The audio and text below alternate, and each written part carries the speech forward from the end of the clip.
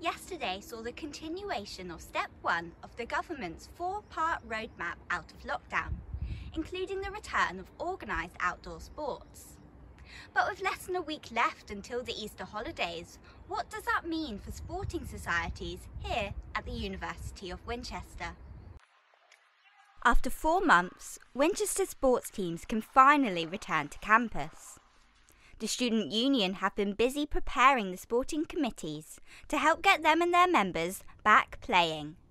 We need a risk assessment from every single sports team at the university and the Student Union before anyone can play, and they need to write their risk assessments in line with government guidelines and their national governing bodies. But I imagine there's going to be lots of social distancing when they're not playing, lots of hand sanitizer, no sharing equipment still.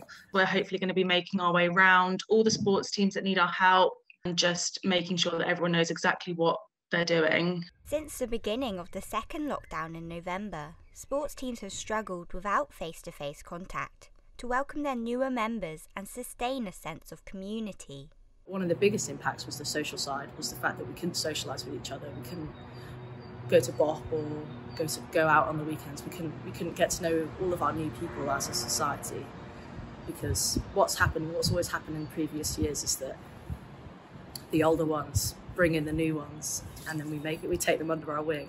There's been a lot of online social meetings to keep us all in contact, keep getting the first years involved, because obviously we haven't had as much time as I had last year to gel with all the senior guys. Yeah, I think we've done a decent enough job to keep everybody involved during the circumstances. Despite the limited time left to play this year, students remain optimistic upon their return to training. I think it will just be about the enjoyment, getting everybody out there playing, being social, definitely just to get everybody out and doing something which we haven't been able to do.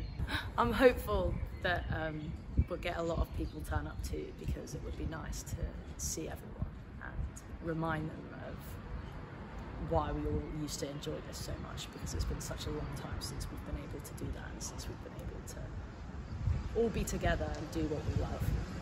Meanwhile, indoor sports could have to wait until September to be back on campus. But for those who can play outside, university life is beginning to look more normal again. Adele Bouchard, Winchester News Online.